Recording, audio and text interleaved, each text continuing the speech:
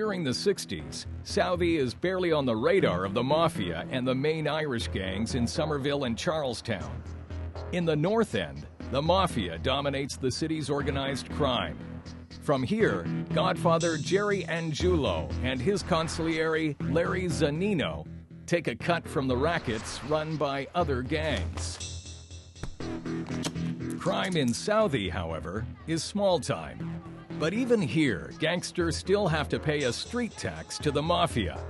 Competing street gangs run nickel and dime gaming and protection rackets.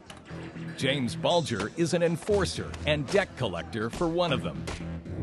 But Bulger's gang has rivals, seen here in a rare and battered old photograph. A cocky young group of robbers led by Pat Nee. We were thieves. We like to steal and we like to party. And we might make enough money on one score to last 2 or 3 months. But while we were out partying, we'd always be looking for the next one. Nee's gang operates in the South Boston docks in what is now the Conley Terminal. One of their specialties is raiding parked trucks full of the daily catch. A lot of money in tuna fish and crab meat. A lot of money in items that are sold every day. Goods that are consumed every day. That's what you would like to steal. One night in July 1969, in the same month that Neil Armstrong makes his giant leap for mankind, Nee's men are celebrating another successful heist.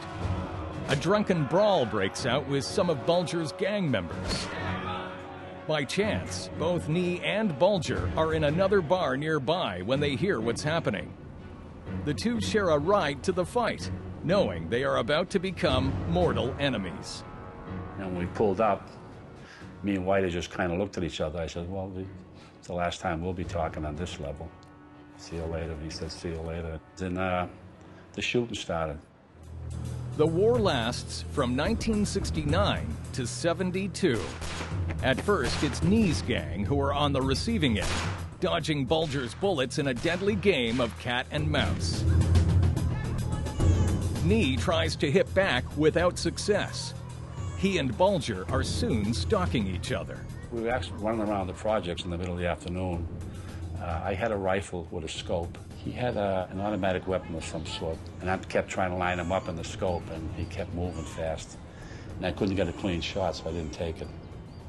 This is in the middle of the afternoon, and no one's seen anything. That's what Boston was like back then.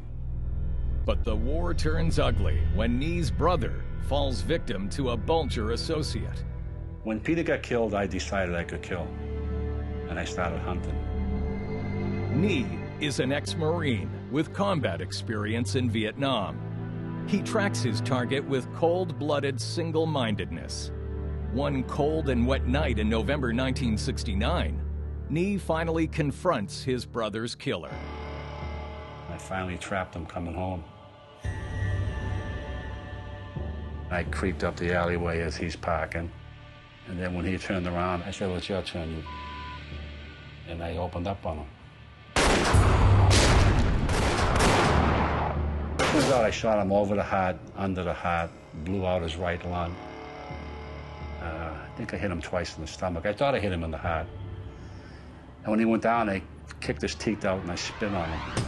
Incredibly, Nee's brother's killer survives. But now Bulger knows that rival gang leader Pat Nee is a dangerous opponent. As war is breaking out among Irish gangs in South Boston, to the north, another Irish gang war is ending.